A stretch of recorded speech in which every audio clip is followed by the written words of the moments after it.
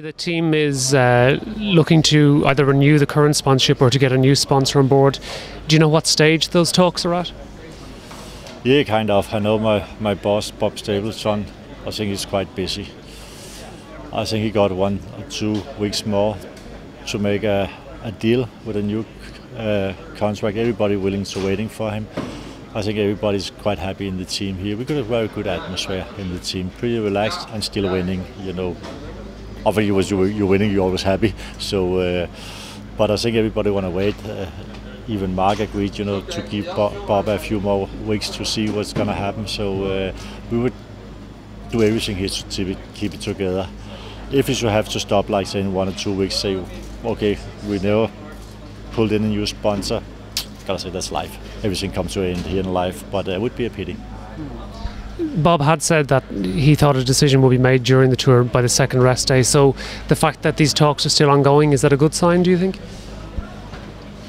I think the story about the second rest day, I don't know where that came from. It's probably like the snow in Galibier. I mean, none of us had never heard that story. It started in the press and it goes pretty fast sometimes. And I always heard like a bit after Tour de France. And then we have to respect the riders, everybody, the soigneurs. That's going to be a deadline because it's quite a good team we got here and everybody got offers. So people are asking, what about your team? Everybody's depressed because you're going to close it down. Everybody likes to be here. It's not because people is going to be unemployed next year. I can imagine each rider in our team here maybe got 4, 5, 6 offers from other team. So not because I don't know what to do, but of course it's sad, you know, to leave the team. You've been a good team for like a few years, so it's closed down like we see.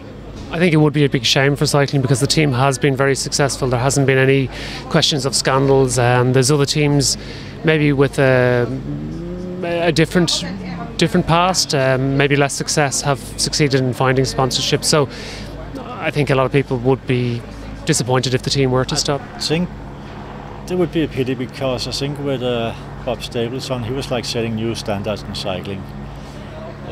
I think most people know we've been clean as a cycling team can be.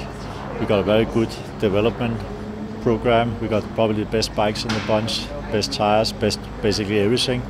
My boss, Bob Stapleton, we call him pretty American, but like most of my generation been pretty old-fashioned like we did in the past. Cold, you just put on the raincoat, you know, and tires and that tire, you know.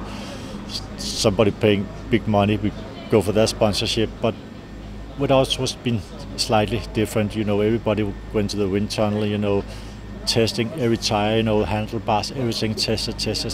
So in a very short period, it looked like we make some new standards in cycling development, and like other bigger teams coming. They're gonna come with a team from Australia, Green Edge, the Sky team coming. You know, that probably tries to figure out now how we did it, the development, and it's gonna be new standards in cycling now. And good old days is over, and that's probably all right also.